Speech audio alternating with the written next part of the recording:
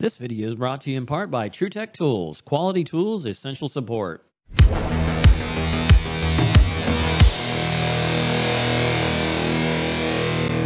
What is going on, guys? So guess what? We are back again on this Trane unit. It is the same one that I replaced the evaporator coil on, and now I get to replace the heat exchanger because the little spirals that go inside the heat exchanger to get it to turbulate, they were bad and was causing direct impingement on the metal, and the heat exchanger's garbage.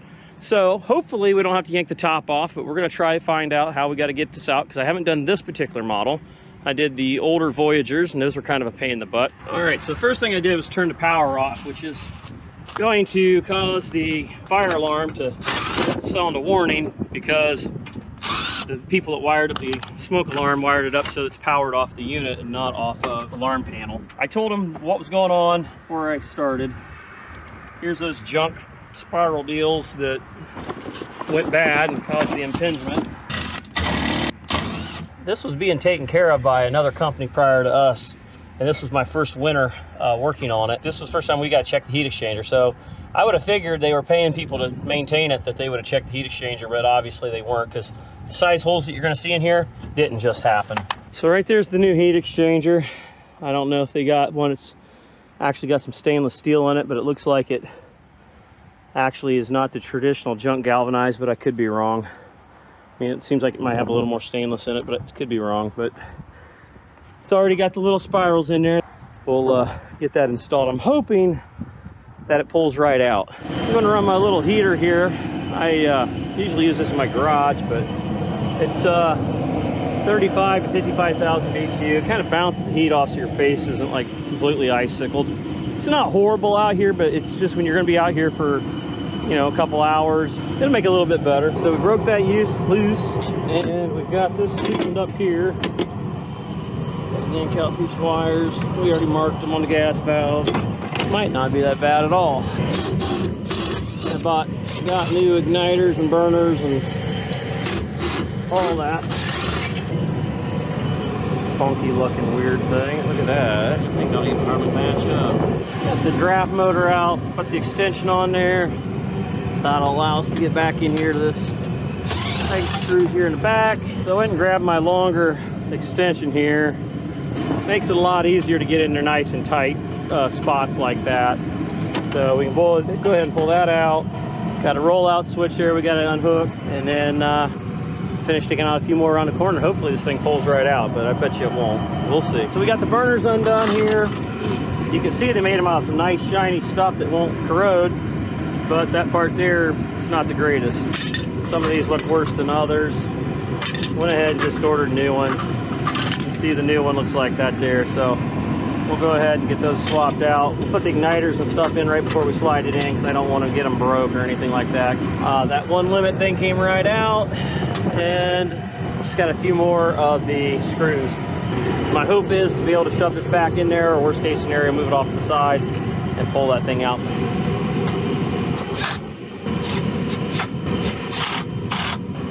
Not overly impressed with this design. They just etched out a corner so they could save a couple screws, and then if you don't have it perfectly aligned, you gotta fiddle fart around with stupidity here. Just something more to complain about.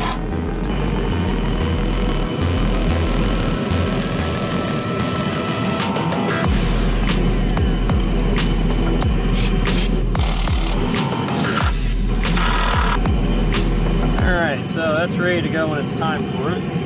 And like I said, these here, they got the screw from the other side.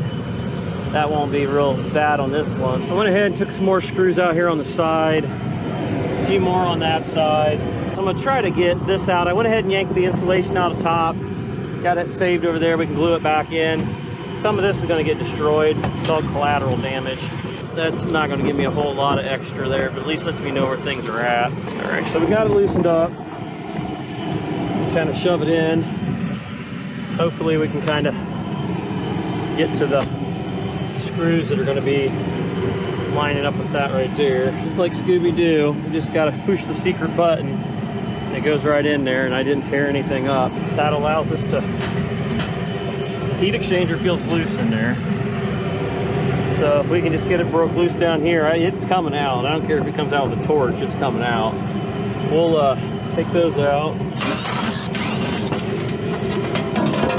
Yeah, you wait till you see this heat exchanger. It's just absolutely crazy. I think we're screwed down on the bottom. If we are, I'll pry that sucker up if we have to. Went ahead and just unhooked some of the wires, marked blue to blue so I know where it's going there, unhooked the flame sensor. We're gonna have to pull these wires back through like I figured.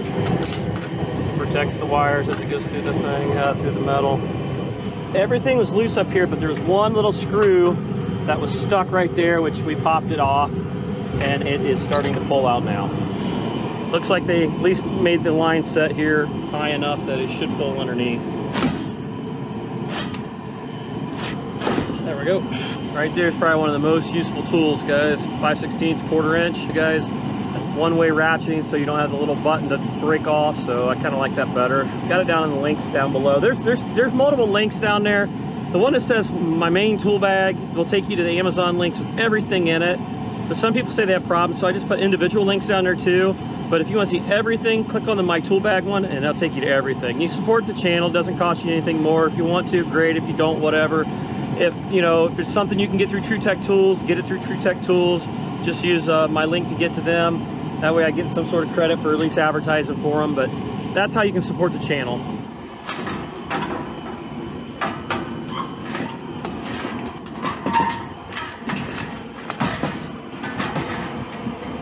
So the previous company was supposedly servicing this. Yeah, this didn't just happen like in a day or two. That didn't just start to happen. You can see the other ones down there in the bottom. That's there's little turbulators in there. Spiraled it, direct impingement right on the metal. Sad is you could see it right from the freaking front. Might as well has not even had any service on this thing, because I mean, they caught nothing on that, and the leak and stuff, they never found the leak. I mean, basically they didn't do much of anything. That's why we're changing it. Pretty obvious to me. All I did was run my camera down there and seen it plain as day. I mean, when you looked at it, you could see the turbulators were broke, and you knew that wasn't going to work. So you can see I got snagged on the way out. Ain't much you can do about that. You've got to get that piece of metal right there, heat exchanger up on top of that. Probably put some silver tape on that, and then when we get it in here, we'll slide it on. I don't know why they wouldn't put a piece of sheet metal down there. That would protect this from getting tore up and make it easier. Got a little bit of our silver tape on there. We're all resecured.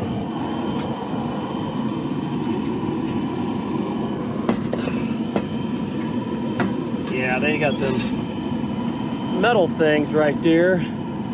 That's what's digging into stuff. Look at that. They don't trust it's going to hold itself. So instead of putting some heavy metal clips on there, they put this lightweight stuff on there to hold it.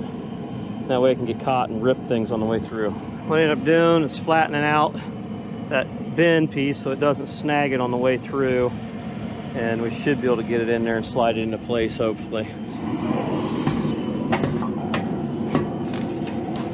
There's only so much you can do without ripping something. So what you have to do is press in on the bottom, lift it up, try to get that top screw in so that it holds the heat exchanger up off that silver down there. Got that repaired. Right now I'm trying to manhandle and get that screw in from this side. Why they didn't send those separately, so they would potentially get broke. So one of the tricks I'm figuring out, this long freaking extension there, you can actually get down in there and get the screw into the heat exchanger. I've got two of these. It is not easy. You're best off to shoot for the middle one, then you can kind of rigmarole it. Same thing with this here. Well, I finally got the screws in there. The ones at the bottom are nearly impossible, but did get them.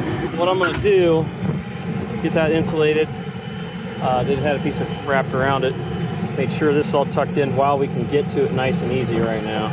And boom, like that, it's wrapped and ready to roll. So let's see if we can get this back into position. I know I brought it out through the bottom, but we'll see if we can bring it through the top. It does have insulation on that side of it, so that should seal it. Well, heater's kind of nice.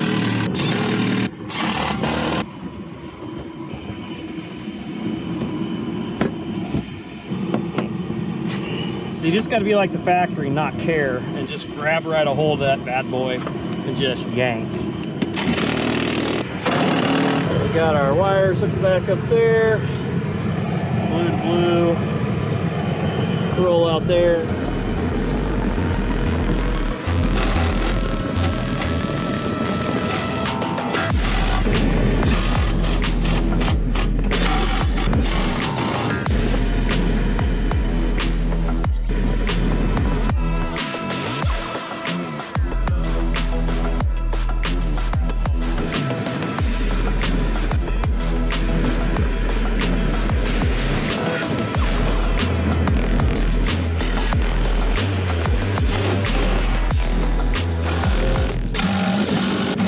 Sucks is they got a fire system on this, and I'd like to not push the smoke into the building, but I'm not sure it's going to be very easy to do. Unlike the carrier, we just leave the thing out. I could have changed the carrier heat exchanger in 2.5 hours. This thing here has taken so far 9, 10, 11, 12, 1, 5 hours so far. I mean, I ain't been hustling, but it definitely has not been, I ain't been sleeping either.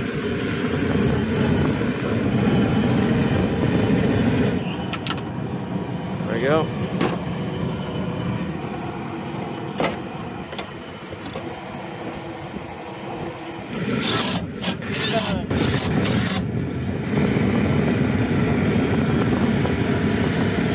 Looks to me like we got her all in there. All them wires hooked up.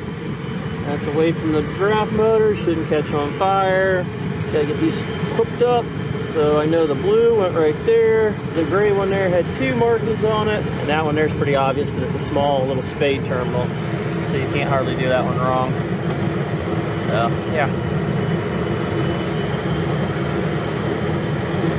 Okay. A couple more screws and we can kick this turd on, see if she makes some smoke.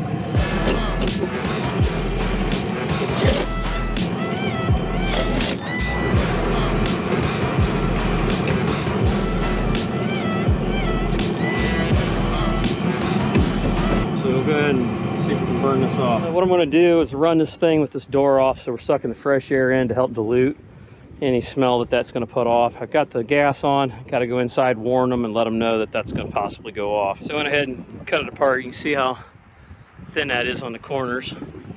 But here's a look at what the other company missed. This didn't just happen in 6 months after they checked it. No, it's been going on for a while, and they hadn't been looking. They ain't been checking it, and they completely ignored it. I mean, you could see the thing, like I said, the turbulators that were broke. That's something you guys got to make sure you're checking. Otherwise, you're gonna have things like this happen, make you look bad. All right, you can smell the oil and stuff, but it's not too bad. Go ahead and turn that back down just a touch. It's a pretty good sized building and stuff, so it didn't create too much of an issue. Let's go on back outside, make sure everything's burning okay. And what's surprising is this one here really hasn't had that many problems. Refrigerant was fine. Like I said, the little baffle thing was screwed up in there, but she seems like she's running. She a roaring. Oh yeah. Gotta get that back in there.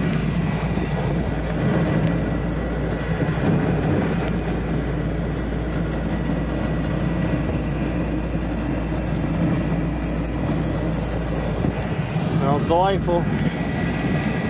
All right, well, coil ain't leaking, that's a good thing.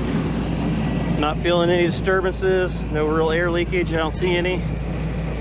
We got that sealed back up there. And I think we're good. So by adding that extra fresh air from the outside, I think I helped dilute it out, because I could smell the familiar oil smell. But yeah, no problems though, that's good. You can see that blower, it's a good one. All right, one last thing to do before we get blown away here. Get this loop back in here. And get her back in there. Alrighty, it's all tucked up in there and back the way it should be. So we're good to go there. Go ahead and get this door on and drop the stat back down. All All right, so we got the area all cleaned up, blew it all out. Everything's good to go. Everything's back to the way it was. That's for the people that don't know how to drive their lawnmower. They tend to cut corners and run over stuff. Well, if you guys enjoyed the video and you want to see more like it, you know what to do. Until next time, guys, we'll catch you on the next one. Later.